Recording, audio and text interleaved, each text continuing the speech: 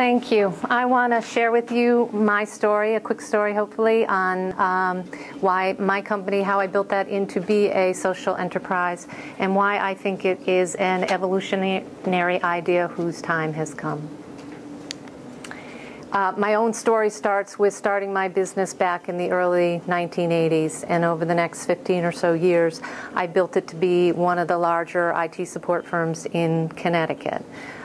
Then in the late 1990s, I became a parent, and as any of you who are parents here know, it has a way of shifting your priorities.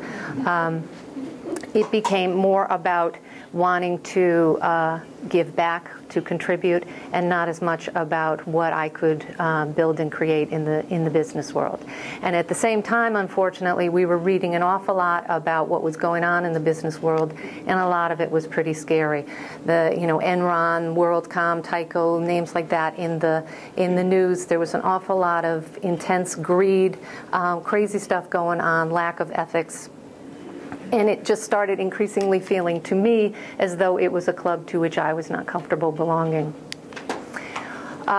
It didn't seem to me to be the people per se. It more appeared to be the model that was at hand. You had these people who were very competent, the best and the brightest in the business world. They were super competent, super competitive, and they were told there is one single metric for success, and that's the money you make, or the money you make for your company's bottom line. So is it any surprise that we end up where we are today? And yet, at the same time, when I went back and looked at the early corporations that were out there, they didn't exist simply to make a profit. They needed to have a reason to be there, usually to create some kind of public good, like building a railroad or a bridge, in order to get a corporate charter. This was a country that was built on people being really disturbed with things like the East India Company's monopoly over tea and the Boston Tea Party results. We wanted to hold our corporations in tight restraint. So when you got a corporation, you had to prove that you were going to be doing something good, and then you had an awful lot of restrictions on you. You couldn't cross state lines. You couldn't own shares in another corporation. There were limits on the profitability that you could have in a lot of cases. Your lifespan as a corporation could be limited to building that bridge or that road, and then you were disbanded. And at the same time, the responsibilities that you had were enormous. You could be held financially, legally responsible for the actions of that corporation. So you fast forward to what we've got today. You've got corporations who have every bit the rights that you and I do as citizens, and very little of the responsibilities, and profit, of course, is center stage. So you start to wonder what is going on here, and I realized these laws, these things that I felt were immutable, like gravity, aren't that at all. It's really just cultural conventions, that the business culture that's out there is not a law. It is something that changes, does change, can change, will change over time, and it's simply up to us to figure out how we want to have it change and when. When you start to look at some of the things that go on in the business culture, it starts to strike you, if you're like me, as a little bit strange, starting with the fact that there seems to be this feeling that profit has to be center stage. And if it wasn't originally, then does it really need to be that way today? Could we move in a different direction?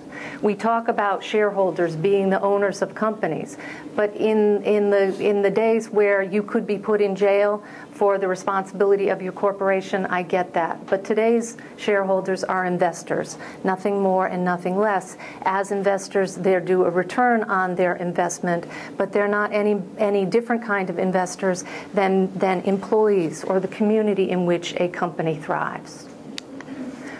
You take things like our statement of employees are our best assets, then why do they appear on the expense side of the ledger? That's a cultural convention. That's something that we've created. The accounting structure is a convention, and we could change that if we wanted to. The way that we measure our pluses and our minuses are incredibly important in terms of the end results. So the things that show up on the bottom line and the things that don't are significant. And so you take things like pollution, fishing, deforestation, global warming. Those things are incredibly important to you and I, but they don't show up on the bottom line of a business, and we need to figure out how we can change that. And then there's the things that we say to ourselves that say a lot about what we think of ourselves and that particular convention. And I always get unnerved by the idea of nothing personal, it's just business. Because what is this all about other than personal? So one of the ways to sort of see how a convention culture is sort of getting off kilter is when you try to apply the conventions of one culture onto another. So what if at home we sat around the dining room table and figured out who had, contributed the most to the bottom line and then divvied up the dinner accordingly? Or what if we were fine with shipping our kids overseas where maybe they could be raised a little more cost effectively? What if it was okay to abandon your children if you couldn't afford both them and your second and third home? And what if it was okay for your neighbor to come and dump their garbage over the fence into your yard? It seems ridiculous in our personal world, but that's what we do every day in the business world, and somehow we all accept that this makes sense.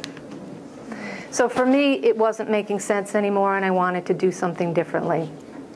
I felt like I had three choices. I could get with a program, I could quit, I could sell Walker, or I could do something differently. So what I decided to do was to take profit out of the center stage at Walker, at my company, and say, okay, we're not in business simply to make a profit. We're in business to make a contribution. So people count. Our employees count. They're important investors in what we're all about. And our local and global community are also equally important. It's not to say that money isn't important. Profitability, it is important because, frankly, if we don't have profits, we don't have money, there's not a lot of good stuff that we can do. But what it does say is that people, purpose, planet, those things add up to an equal or perhaps even a little more so than the profitability side.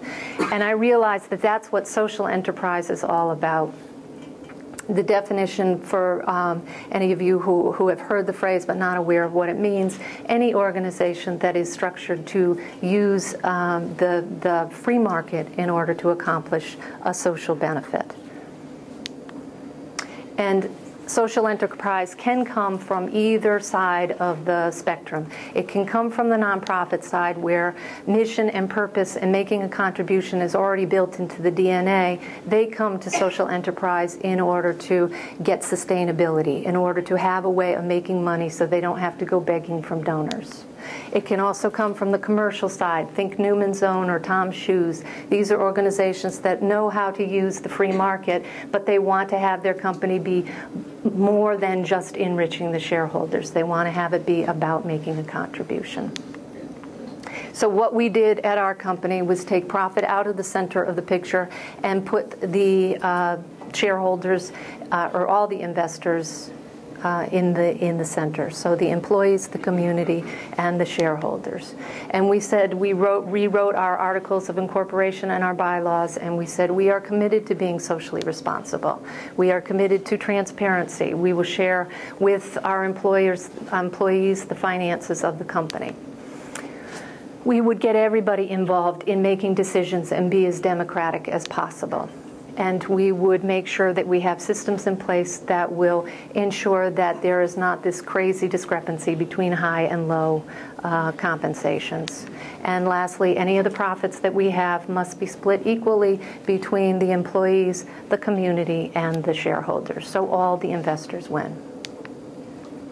Then the next thing was, because a lot of people would ask me, why are you writing your articles of incorporation and bylaws? You own the company, just do it the way you want to do it. But what I wanted to do was to come up with some kind of model, something that would then outlast me and become something that would move on to the next generation. Too many examples of companies that get a good thing going, then they sell the company and it's back to business as usual in a short order. So we wanted to come up with something that was going to protect it, and what we did was create a new class of stock, preferred class of stock. Doesn't give the holders of that stock any control over the company for day-to-day operations, but it does give it controlling vote over anything that has to do with the social enterprise status of the company. So if a new owner comes in and says they want to change it, they've got to get okay by the holders of the stock. And then we created a nonprofit called the Social Enterprise Trust that holds that stock. So they become the stewards of that stock. And if anybody new comes in and says they want to change it, because the mission of this Social Enterprise Trust is to promote, preserve, and protect social enterprise, the answer will be no, unless it benefits everybody. Our goal is that hopefully we could provide that kind of stewardship for other companies, that we could have an easement on other companies who have owners who want to leave a legacy beyond just simply their bottom line. We started an incubator called the Jive Hive, and our idea is to surround the new social enterprise, the social entrepreneur, with the support they need, the services, the space, the funding that they need in order to have their ideas take wing. And if we do this, we seed the world with organizations who are actually giving back rather than simply extracting. Are there going to be mistakes? You betcha. That's what evolution is all about. Hopefully we learn from the mistakes and we have enough positive stuff to keep going. The thing is, the publicly traded corporations can't help us in this. First of all, there's a lot to lose there in terms of money on their side, so they're not particularly interested in doing that, and not a whole lot to gain except perhaps a soul. What we are hoping, and furthermore, with the large companies, they can't, because they went into the game as a regular company, and so they have a financial fiduciary responsibility to their shareholders to maximize profits. But if you find that the next Microsoft, the next Google, if we can create those as a social enterprise and we build that into the DNA of that company and we protect it with something like the Social Enterprise Trust, then look out, because what you've got is a new species on the horizon. You've got a new type of company where all of us as investors can choose where we want to invest. And for my part, I want to invest in the social enterprise because A, it feels good, and B, I think long term it's going to be financially the right way to go as well. We all have a part to play in it, and my ask of you is, first of all, to challenge the conventions that you see out there. Recognize that business is a cultural phenomenon. It can, will, does change over time, and it's up to us to decide when that's going to happen. To trust your heart and your gut, to know that these are finely honed tools. They've been honed by millions of years of evolution, and we need to learn to trust them. And when something feels funny, to start asking questions, to ask, why does it feel funny? And how could we be doing something differently? And what can we specifically do to fix the situation? And if we all take this kind of action, then someday, in the not too distant future, social enterprise could become the new business as usual.